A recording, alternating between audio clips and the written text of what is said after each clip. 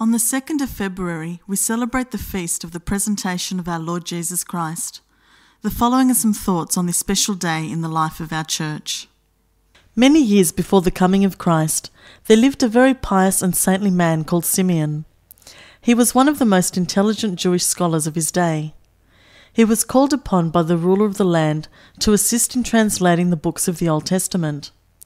It was during this time that he learnt of the coming of the Messiah, as foretold by the prophets of Israel.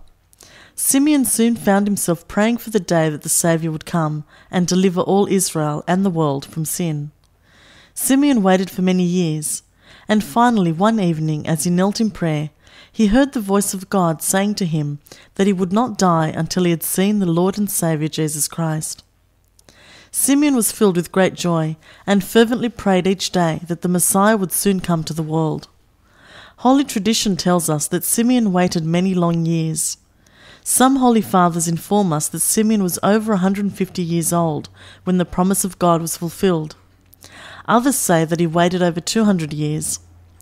The Bible tells us that finally, on February the 2nd, 40 days after the birth of Jesus Christ, the Virgin Mary brought the Christ child to the temple for presentation.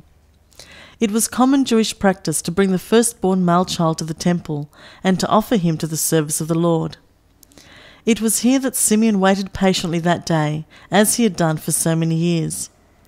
The Spirit of the Lord brought him to the baby Jesus.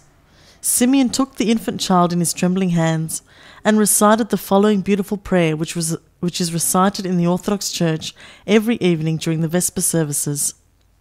Lord, now let your servant depart in peace, according to your promise, because my eyes have seen your salvation, which you have prepared in the presence of all people, a light shown to the Gentiles, and for glory to your people Israel.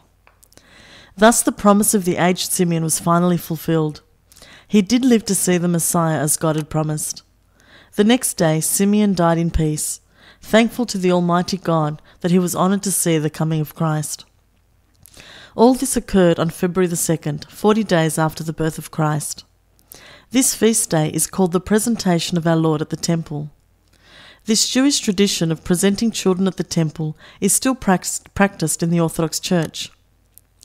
If the child which is being presented is a male child, it is brought into the altar in the hope that someday he will serve Christ as a priest. A female child is brought only to the entrance of the altar, since they do not serve as priests in the Orthodox Church. The very same prayers are read for both male and female children. The service ends with the ancient and beautiful prayer of Saint Simeon.